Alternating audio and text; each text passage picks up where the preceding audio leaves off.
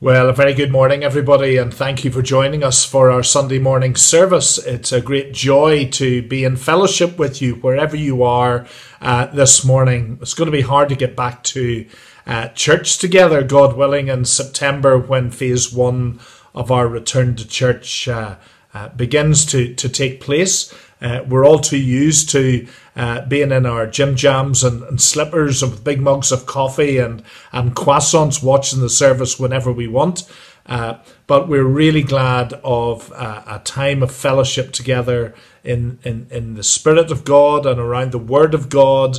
And we are mindful of one another as we worship together in this way. And our services will continue to be recorded for a good time yet. So please continue to join with us via Facebook and YouTube and email, etc., and telephone service if that's what you use. My thanks to Helen for her editing and for Lisa leading worship and for Emma who's bringing God's word to us this morning. And we begin our service as we join together now in an opening prayer. Let us pray. Let us pray. Faithful One, whose word is life, come with saving power to free our praise, inspire our prayer, and shape our lives for the kingdom of your Son, Jesus Christ our Lord. Amen. I hand over to Lisa now, who will lead us in our first time of praise together.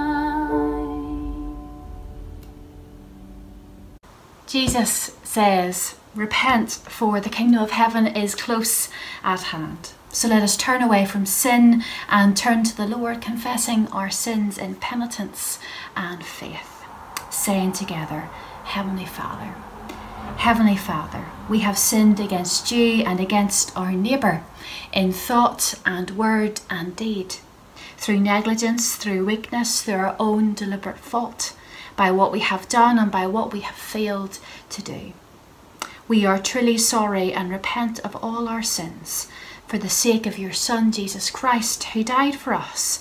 Forgive us all that is past and grant that we may serve you in newness of life to the glory of your name. Amen. Amen. And hear these words of absolution and the assurance of forgiveness for all who truly turn on to him. Almighty God, who forgives all who truly repent, have mercy on us, pardon and deliver us from all our sins, confirm and strengthen us in all goodness, and keep us in eternal life, through Jesus Christ our Lord. Amen. So we now come to the psalm for this morning's service. Psalm 104, and we have two sections of the psalm. Verses 1 to 9, and then verse 31 to the end of the psalm. So that's Psalm 104, 1 to 9, and 31 to 35. Let's read God's word together. O Lord my God, you are very great. You are clothed with splendour and majesty. He wraps himself in light as with a garment. He stretches out the heavens like a tent, and lays the beams of his upper chambers on their waters. He makes the clouds his chariot, and rides on the wings of the wind. He makes the winds his messengers, flames of fire his servants. He set the earth on its foundations. It can never be moved. You covered it with the deep as with a garment. The waters stood above the mountains. But at your rebuke the waters fled.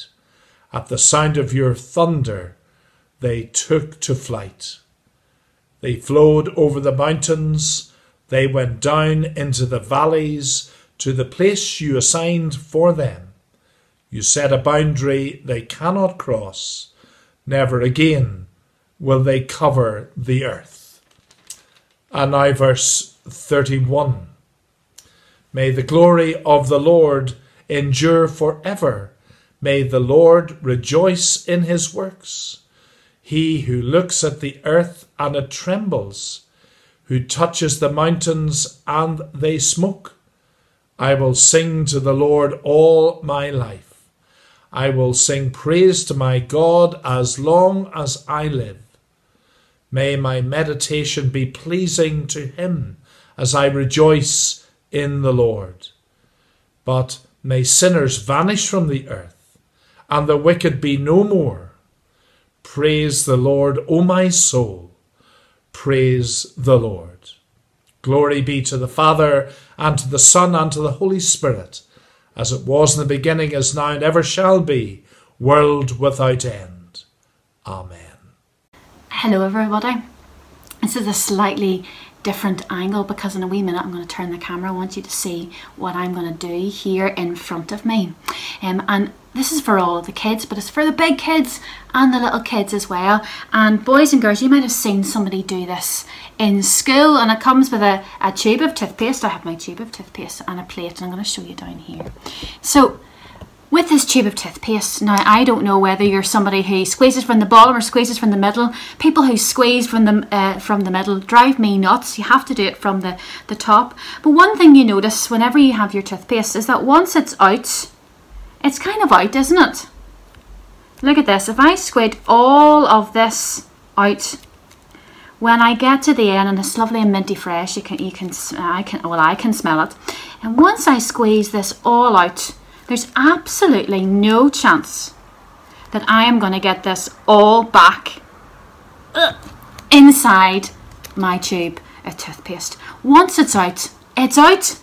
And it reminds me of a wee verse in Matthew chapter 15. It's one of my favourite verses in the Bible, and I have a lovely painting that sits on my bookcase in my study. You might actually see it the next time. It's a beautiful picture of a heart. And that verse in Matthew says this. It says that the things that come out of our mouths, they have their start in our hearts. So all the things that come out of us, the things that we do, the things that we say, once they're out, they're out. The good things, the bad things, and all the things in between, the things that we say, the things that we do, whether we're big or little. That verse in Matthew tells us that it all comes from our heart. That's where it has this the start.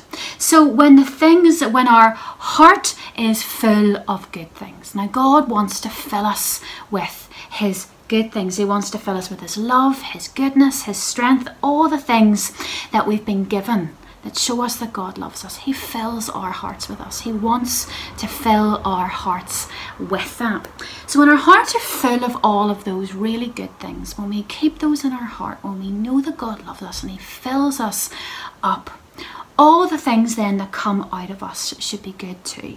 When we know that God loves us, we should want the people around us to know that God loves them too. So that should impact on the things that we do, the things that we say, and everything in between. Because when God loves us, when we know that, we want other people to know that too. And we try and we all fail sometimes, whether we're big or little. But that's why Christ says, why the Bible says, I can do all things through Christ who strengthens me. God promises his Son to help us do the good things of him.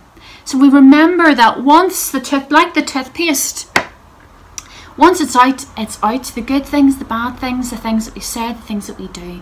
We want to fill our hearts with the good things of God. He promises to fill us with those good things. And everything that we do and say comes from our heart. The good things, the bad things. And we want those around us to only hear good things, because God longs for people to experience the good things of him. So the next time you're squidging out toothpaste, whether it's from the bottom or the middle, I hope it's from the bottom, remember that once it's out, it's out. We want good things to come out of our hearts, good things to come out of our mouths, because the good things of God fill us from within. Let's say a wee prayer together. Father, we thank you that you long to fill us with the good things of you, that you long to fill us with your love and your peace and your strength and your presence, that you sent your Son to die on a cross for us and be raised to life again so that we would be close to you and know those good things of you. Lord, we want the people to be people who only allow the good things to flow out from us. Good things from a heart filled with the good things of you. So Lord, may everything that comes from within us, the things that we do and the things that we say, our words and actions today, be only of those good things of you. And Lord, help us in the times that we find that really difficult, Lord. And forgive us for the times that we fall down and we fail. But Lord, we thank you that you go with us this day, be upon us and within us, with our families today and every day. Amen. Amen. So we come now to the point in our service where we declare our faith before our Father and one another. We're using a great prayer book creed, an ancient creed of the Church, the Nicene Creed. So please do join with me in these great words. We believe in one God, the Father, the Almighty, maker of heaven and earth, of all that is seen and unseen. We believe in one Lord Jesus Christ, the only Son of God, eternally begotten of the Father, God from God, light from light, true God from true God, begotten, not made, of one being with the Father. Through him all things were made. For us and for our salvation he came down from heaven, was incarnate from the Holy Spirit and the Virgin Mary, and was made man. For our sake he was crucified under Pontius Pilate. He suffered death and was buried. On the third day he rose again, in accordance with the Scriptures. He ascended into heaven and is seated at the right hand of the Father. He will come again in glory to judge the living and the dead, and his kingdom will have no end. We believe in the Holy Spirit, the Lord, the giver of life, who proceeds from the Father and the Son, who with the Father and the Son is worshipped and glorified, who has spoken through the prophets. We believe in one holy Catholic and Apostolic Church. We acknowledge one baptism for the forgiveness of sins. We look for the resurrection of the dead and the life of the world to come. Amen. Our reading this morning is from Paul's letter to the Ephesians, chapter 2, beginning at verse 11:1 in Christ. So then, remember that at one time you Gentiles by birth, called the uncircumcision by those who are called the circumcision, a physical circumcision made in the flesh by human hands. Remember that you were at that time without Christ, being aliens from the commonwealth of Israel and strangers to the covenants of promise, having no hope and without God in the world. But now in Jesus Christ, you who once were far off have been brought near by the blood of Christ. For he is our peace. In his flesh he has made both groups into one and has broken down the dividing wall, that is, the hostility between us. He has abolished the law with its commandments and ordinances, that he might create in himself one new humanity in the place of the two, thus making peace, and might reconcile both groups to God in one body, through the cross, thus putting to death the hostility through it. So he came and proclaimed peace to you who were far off, and peace to those who were near. For through him both of us have access to the one Spirit in the Father. So then you are no longer strangers and aliens, but you are citizens with the saints and also members of the household of God, built upon the foundation of the apostles and the prophets, with Jesus Christ himself as the cornerstone. In him the whole structure is joined together and grows into a holy temple in the Lord, in whom you are also built together spiritually into a dwelling place for God. This is the word of the Lord. Thanks be to God. Let's pray as we open God's word this morning. Father, we pray will come and just inspire our hearts to hear from your word. And would you build us up as your spiritual house, a temple for the Lord. Even though we are apart, Lord, we pray you would build us up together and continue to do so. So be upon us in these coming moments as we hear from your word. Amen. Amen. Mark and I have had the pleasure of hearing from so many of you over the past few months, and we've been so pleased to hear that so many of you are enjoying and engaging with our online services and so on, and all our different things that we've been trying to run over the past couple of months. But we know and we feel this within ourselves that so many of us miss the fellowship of church, and we've heard those words from people. We miss the time spent together worshipping in our church buildings as the people of God together. And we are built for fellowship, aren't we? We're built to be in relationship, not just as human beings, but as the people of God. We're built to be in relationship with each other.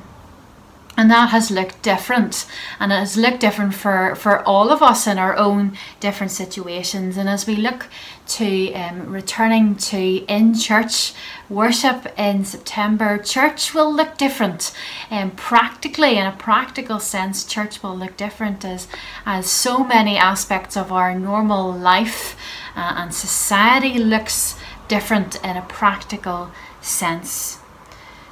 Things may change around us, but there are things that remain the same. Jesus Christ remains the same. God the Father God the Father, Son and Holy Spirit remains the same, and he is good, and he is good all the time. Our psalm this morning, as Mark read for us, talks about an incredible creator God who is the same yesterday, today and forever. The same God that created the earth, that laid it on its foundations, is the one that holds us firm, is the one that continues to go with us and build us up spiritually, individually, and together. Our reading from Ephesians 2 looks at the Gentiles and those from the Jewish faith background, and as they are built together as the early church. But there are little nuggets in there really that I just love. That idea that Jesus Christ himself is the cornerstone, that we are being built up into a temple of the Lord, a holy holy spiritual house for the Lord. We've been built up upon the teaching of the Word of God, the apostles, the prophets, and Jesus Christ himself is the cornerstone. And I've spoken to you before in a previous sermon about the cornerstone, Jesus Christ being the cornerstone being the first stone that's laid in a building. It's used to plot all the other corners of that building, and all the other corners are built upon that, and the whole building rests upon that cornerstone. Without it, the building would be misaligned. Without it, and the building wouldn't hold together properly built. It wouldn't hold together as it was designed to be, as it was created to be. And that remains the same. Jesus Christ is foundational. He is the cornerstone on which everything is built. So despite the changing times, there are things that remain the same. Jesus Christ remains the same. We remain his people, we remain his church, and we remain called to be in fellowship and unity with one another. We remain his people. We who, as Ephesians talks about, we who were Gentiles, not Jewish by birth, are now counted within the covenant of Christ. We're counted within the people of God. We're counted as people of hope and peace when we turn to God in Christ. And we remain the people of God who were once far off but have now been bought with the precious blood of Jesus Christ. Jesus Christ in his death, life and resurrection has made and is making all things new. That includes us. We're made a new creation in him, and we remain that new creation and being recreated all of the time. We're no longer slaves to sin, but we're beloved of Christ. We remain as his people who have been blessed with peace, people who have access to the Father through the Son and by the Spirit. No matter how things change around us, we are still the children of God. We are still his people. We are still called by his name. And we remain his church. That part of Ephesians says that we are no longer strangers or aliens, but we are citizens with the saints and all the members of the household of God, built upon the foundation of the apostles and prophets, with Jesus Christ himself as the cornerstone.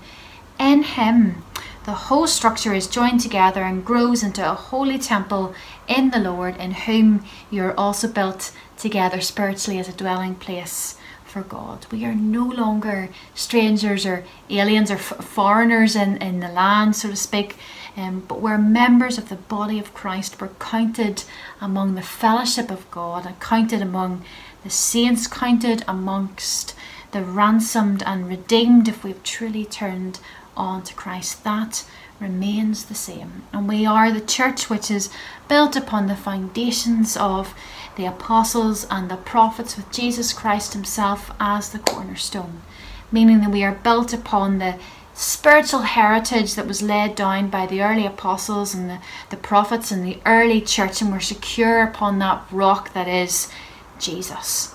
And we are those who are built into the church of God, into the temple of the Lord, built into the house of the Lord. As 1 Peter says, we are chosen and precious in God's sight, and we're like living stones being built into a spiritual house to be a holy priesthood, to offer spiritual sacrifices acceptable to God through Christ. Our church buildings are so often referred to, or generally church buildings are referred to as the house of God, but we know of course that God's household is not a building, so to speak, but it's a group of people. It's the group of his people.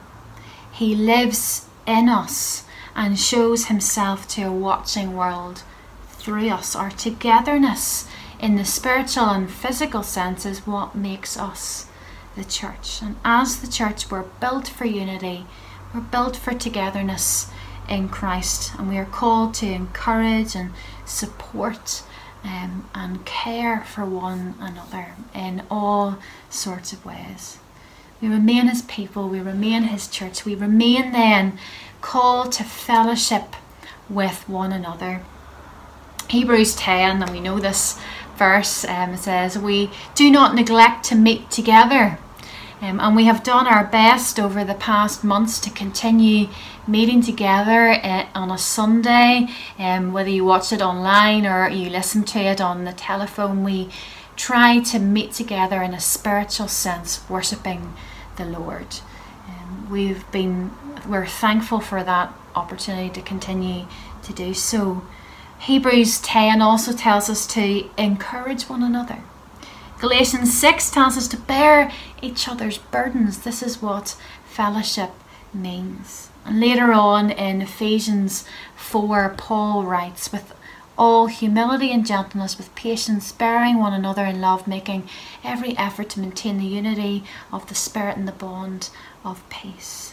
Maintaining our fellowship and unity obviously looks different in an age of social distancing, when we can't do the normal things that we do to support each other and to fellowship with one another. But we can still uphold each other in prayer. We can still speak to one another. We have all forms of technology, and we still have the postal service, that's still going. But we can speak and share with one another. We can still fellowship with one another in so many ways as we look forward to that time where we can meet together physically as the people, as the church of God. We are still his church, we are still his people, we are still called to fellowship with each other, encourage, support, pray for, care, bear up.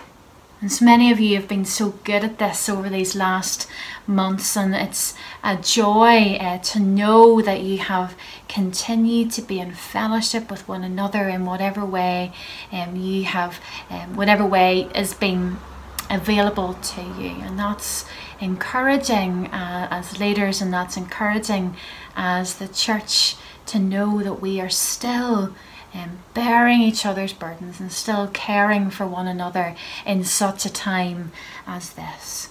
So what am I really saying to you this morning? I'm telling you that God the Father is the same yesterday, today, and forever. He's the same as he was before COVID. He's the same now. He's the same in the future. He's always the one that cares for us. That's James 1, and I love this verse. It says, every generous act of giving, every perfect gift is from above, coming down from the Father of lights, from the Father of creation, with whom there is no variation or shadow due to change. The one who is changeless, the one who cannot be changed or can be affected by the things that go on in the world. Lord, he is constantly faithful. He does not change, and he is always good. And he has blessed us with his Son, the one on whom we are built, the one that holds us firm. And we have that assurance every day. And we have that assurance in him who died and rose again for us, that we remain his people. We remain his church. We remain called to fellowship with one another in whatever way we can. So whilst so much is changing around us, we remember that our Father does not change. He is the one the one who remains faithful, consistent in his goodness and in his loving character. And we remember that we remain his children, his people, his church, built for fellowship and unity in the body of Christ, not only in this place but around his created world. We are people who remain firm on the foundation of Jesus Christ, the cornerstone. Let's pray together. Father, we thank you that we have that time to look forward together, where we can meet together and be in the same place, Lord, however socially distanced, and worshipping your name together. But Lord, we thank you that we can worship you wherever we are and whoever we're with. Lord, we pray you would continue to build us up in unity and fellowship as your church, as your people here in Ballymena, Lord. And we pray you would continue to be upon us and within us, inspire our hearts. But Lord, give us that assurance that you go with us, that you remain faithful, that you do not change, that you constantly care for us, that you are a good God who is the same yesterday, today and forever, Lord. And we pray these things by your Son's precious, precious name and in your Spirit. Amen. Amen. So we come now to our time of prayer. We have the collect for this particular Sunday in our church calendar, then our general intercessions and the Lord's Prayer. So I'd invite you now to bow your heads with me to pray. Firstly, the collect for the 11th Sunday after Trinity. O God, you declare your almighty power, most chiefly in showing mercy and pity. Mercifully grant to us such a measure of your grace, that we, running the way of your commandments, may receive your gracious promises and be made partakers of your heavenly treasure. Through Jesus Christ our Lord. Amen. In our general intercessions, there is a response when you hear the phrase, Christ, Son of the living God. Please respond, hear us and help us. So, Christ, Son of the living God, hear us and help us. Let us once more pray together. Loving Lord God, transform us by your love. May we know and do your will. May we truly live and work for your praise and glory. Through Christ, the King of glory, who reigns and lives with you and the Holy Spirit, one God, forever and ever. Amen. Lord, we offer ourselves, our hearts, our souls, and our bodies to you. You give us life, you give us love, you give us yourself. May we give our lives, our love, and ourselves to you. We pray for the unity of your church. We pray that we may work together for the good of all. We give thanks for the good gifts you have given to us. Let us use them for your glory. We pray especially for all who exercise gifts of ministry, prayer, teaching, and healing. Christ, Son of the living God, hear us and help us. We pray for our church family that their talents and abilities may be able to be used. Bless each in their vocation and work. We remember those who in these past months have been on furlough, those who have been made redundant, and for those who are unemployed. We pray that you would comfort and guide them. Be with them as they return to work or continue to look for work. Christ, Son of the living God, hear us and help us. Bless our homes with your presence and your grace. Bless our homes and families with cheerfulness and kindliness, with generosity and with goodness. We pray for our loved ones, our neighbours and our friends, the communities to which we belong, and the places where we work. Christ, Son of the living God, hear us and help us. We pray for all who suffer through the cruelty of others, for all who have lost confidence in themselves or in others. We pray for those who are finding different relationships difficult, for those who are lonely, those who feel rejected or distressed. We pray for all those who are in trouble, need, sickness, or any other adversity.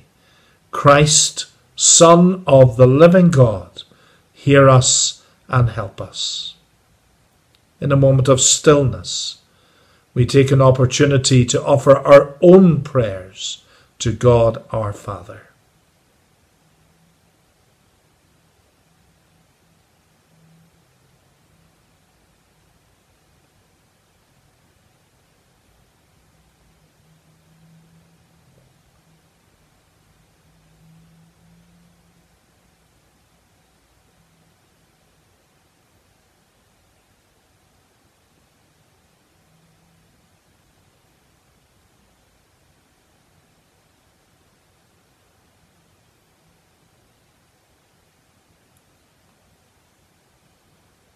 Christ, Son of the living God, hear us and help us.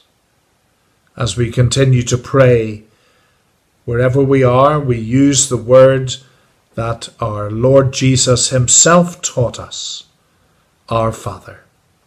Our Father, who art in heaven, hallowed be thy name. Thy kingdom come, thy will be done on earth as it is in heaven.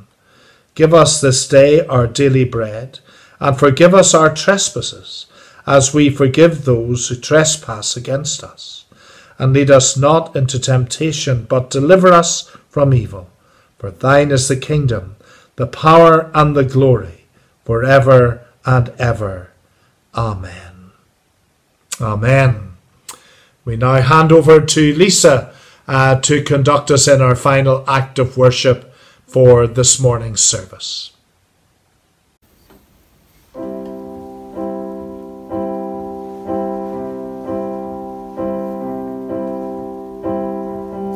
You were the Word at the beginning, one with God the Lord Most High. Your hidden glory in creation, now revealed in you are Christ. What a beautiful name it is. What a beautiful name it is. The name of Jesus Christ, my King. What a beautiful name it is. Nothing compares to this. What a beautiful name it is. The name of Jesus.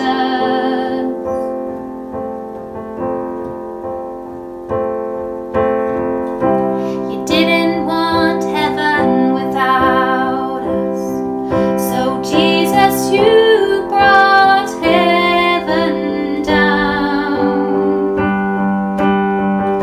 My sin was great, your love was greater.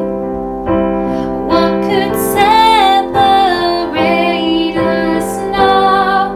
What a wonderful name it is.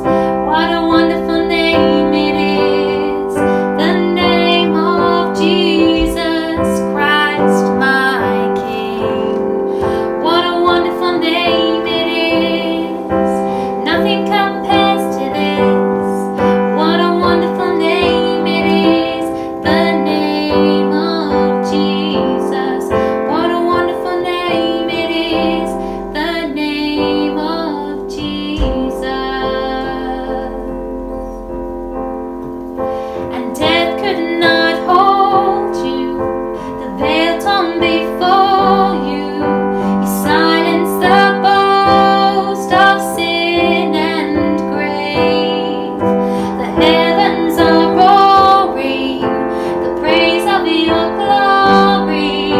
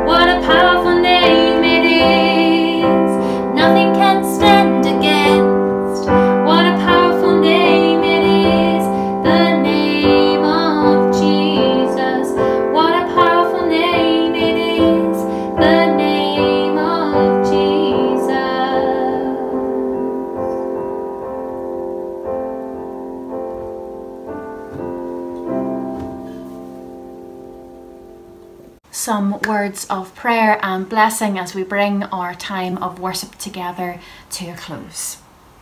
May the Lord bless you and take care of you. May the Lord be kind and gracious to you. May the Lord look on you with favour and give you peace.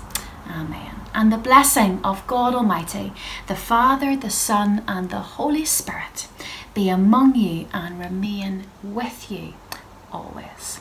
Amen.